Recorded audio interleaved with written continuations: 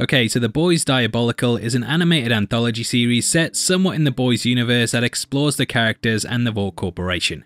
The series is packed with Easter eggs, hidden details, and a lot of things you missed that call back to the comic book series. Even the title Diabolical is named after Billy Butcher's catchphrase, and there are some major motifs they take from the source material. This is seen early on in the title sequence for the episodes, which heavily features Billy Butcher's dog Terror. Though he appeared at one point in the live action show, he's pretty much been missing from the main series. However, this little guy was in a lot of the comics. He was constantly trying to f*** anything he could, which he does in a number of these openers. Quick disclaimer, Amazon actually sent out the episodes for review earlier in the week in a slightly different order than the way they've been released. I haven't had a chance to work on my part 2 video yet, as my personal life has been pretty hectic, so this will be slightly reordered from the way you probably watched them. Throughout this video, I'm going to be going over I'm Your Pusher, followed by an animated short where pissed off Supes kill their parents, then Nubian vs Nubian, before finishing with Laser Baby's Day Out. Our second video will cover the episodes that we don't talk about in this one, and you'll still get everything broken down when you fix this damn door. Now I'm Your Pusher very much feels like a love letter to the comics, and each character here carries their original comic design, including Huey, who was based upon Simon Pegg. Pegg initially was going to play him in live action, but he aged up a bit, and thus they cast Jack Quaid instead. However, Pegg appeared throughout the series. Like what we hear, Huey in the comics is Scottish, and Billy also doesn't have a beard, but he does have a much thicker Cockney accent. They open in what I believe is Vinny's Comics, which is where we met the character The Legend. A Stan Lee parody, this comic book creator pretty much detailed the entire life of the Seven to Huey, including Homelander's origin story. Whilst doing this, he held up an orange covered comic with the Seven on the front that is somewhat similar to the one that we see at the beginning of this entry. In the background of it is a plane, and it was during this moment in the comics that the Legend told Huey about what the Seven did on 9/11. Issue 21 detailed how they were sent in by Vought as a publicity stunt to help a hijacked plane, but they ended up having no idea what they were doing, and thus it crashed. The plane crash scene was of course referenced in the show, but it's way more messed up in the source material. There's also a cover for one of the Boys' graphic novels, and amongst the books we can also catch titles. These include the G-Men, who are basically an X-Men parody that have their own show coming soon. There's also Cold Snap, a G-Man member, as well as Black Noir, but what we're here for is I'm Your Pusher, which is playing on the song I'm Your Pusher Man by Curtis Mayfield. This appears at the end of the entry, and it's about a drug dealer, which sets a tone for what's to come. We meet one called OD, who runs narcotics for all the Supes, and whatever you want, he got it. Now in the comics we learn that most of the Supes are sexual sadists that have sordid parties, and we do drop in on one. Butcher hired Huey to run surveillance on several of these in the source material, and early on these were the missions that he tended to take part in. We can catch several parodies, including a Gemini man kissing two people, Pyro using his flame powers to spark up a strange substance under a spoon, and also an Elephant Man. We also get a group parody that grows weed, and it seems like the kind of party you'd never want to leave. Now the next morning, Odie opens his door to Terror, and he's greeted by Billy Butcher. During their conversation, he brings up Jack from Jupiter and also A-Train, who speeds by and snags a packet that has a shark on it. This could be a nod to the Deep, though he doesn't appear in the entry, however Jack from Jupiter does. Jack from Jupiter is a Martian Manhunter-esque hero that appeared in the comics and at one point during the porn parody that Lamplighter watched. There's also a nod to Queen Maeve's depression, and we catch her drinking a martini, which she constantly used to nurse in the comics. Who Butcher is interested in though is the Great Wide Wonder, who he's cooked up something for using Frenchie's help.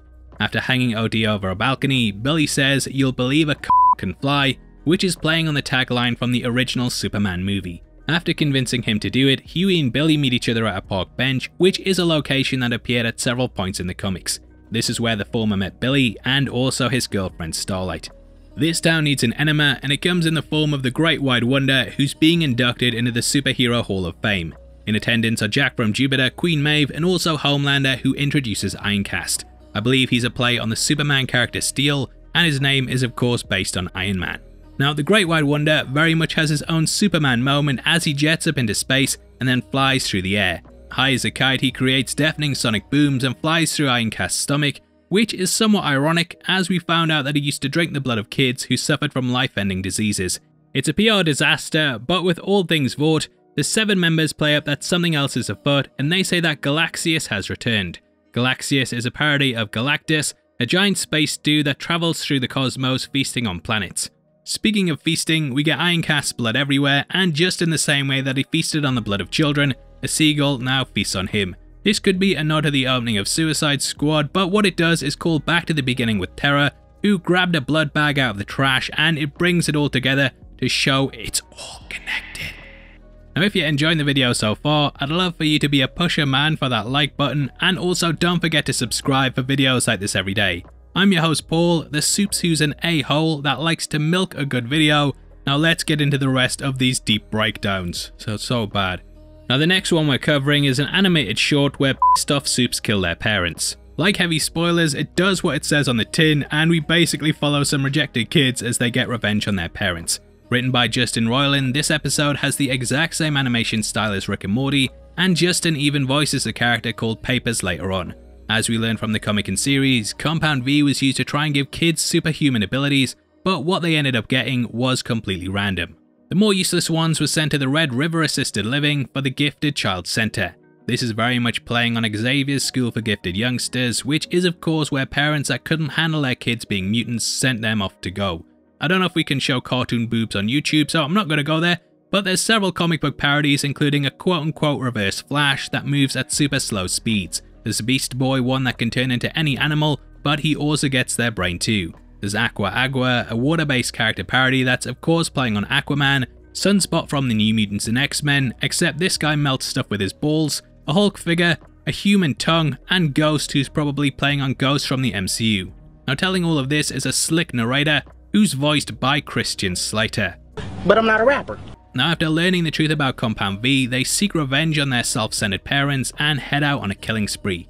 This is to the sound of Hootie and the Blowfish, I Only Want to Be With You, which we learned at the start was the only song that Boombox could play. We see Slow-Mo choke his dad. There's actually a picture of him crossing a finish line at a race, which is a bit ironic as his son moves so slow. Fang's dad has a cap that says Fang's dad, and behind him is a poster for A-Train. We can also see that Ghost's parents have several Queen Maeve wine bottles in their fridge, along with some delicious milk. Now after murdering her father in a very brutal manner, the Homelander shows up, probably to take the fridge, and he spam attacks his eye lasers, wiping out everyone except Ghost. She swears to her mother she'll be back, and we close out on the narrator narrating his dad's death, and how he scooped his face off with a spoon before he started wearing it. We cut to his baby pics, with a smile being put across one with a blood stain just like the Joker. Joker is known as an unreliable narrator, and is that an Easter egg? I don't know, but let's move on before we think too much. Now that takes us into Nubian vs Nubian, the both of which are major parodies of Storm and Black Panther. In case you don't know, the pair are actually married in the comics, and they even put on African accents at points from the MCU movies.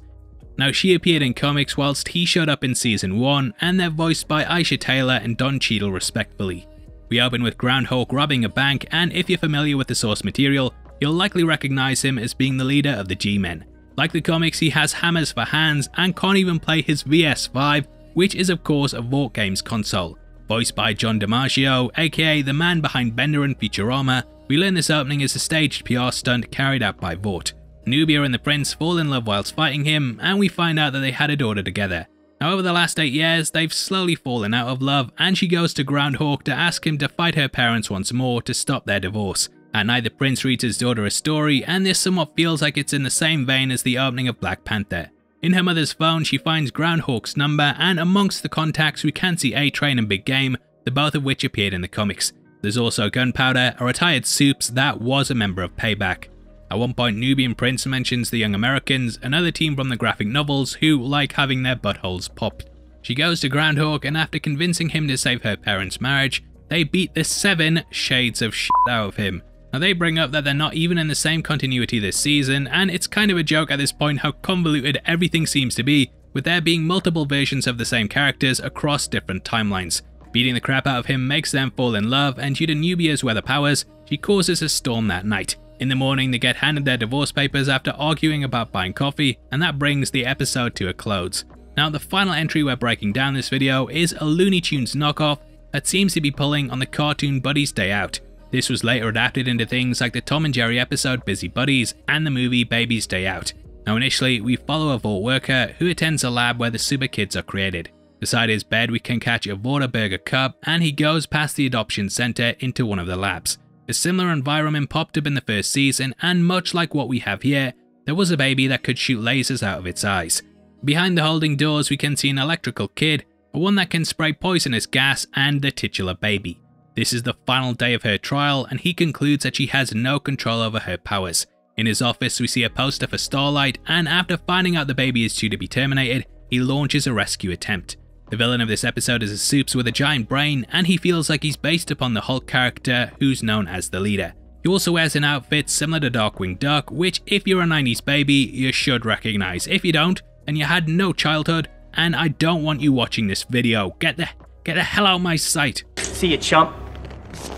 Now after going to the zoo, the SWAT team aim their guns at her, but she goes achoo and fires the lasers achoo. Best jokes around. Oh, Kate Bishop, you are so funny. That's hilarious. That one is the funniest. Inside the zoo, we see crocodiles based on the one from the Disney Peter Pan film, and also piranhas that look like Flounder from The Little Mermaid. There's also a cardboard cutout of the Deep, and a gorilla which kills some of the Vought soldiers. The baby in Baby's Day Out also got in a gorilla pen, and this helped out, which I think this scene might be a homage to. Now one of the SWAT, I sound so posh saying homage, very sophisticated breakdowns at the channel. Now one of the SWAT team members ends up burning themselves with a flamethrower, and they come out looking like Wile E. Coyote, who used to have this happen to him quite a lot. Things culminate at a construction site, which is where a lot of these sorts of episodes often tend to wind up, with the baby crawling across a steel girder similar to Baby's Day Out. She wants the Big Jitterbean Ball, which is a coffee company that appeared in the previous episode, and it shows up throughout the season. The leader arrives to kill them, and the kid finally gets control of her powers, and she cuts his head in half. Calling the guy Dada, the pair take down the forces of Vought, with her being aimed like Billy used the baby in the first season. That's all, boys, and this concludes the first part of our Diabolical breakdown. I have to say, I really enjoyed it, and obviously I'd love to hear your thoughts on the show below. We are going to be dropping our part 2 video very soon, so make sure you subscribed, and if you want something else to watch, then check out our breakdown of the Batman, which will be linked on screen right now. It's one of the best videos we've ever made, which isn't that hard, let's be honest, and I'd love to see you over there right after this. With that out of the way, I've been Paul, you've been the best, you know you have, and I'll see you on the next one. Take care, peace.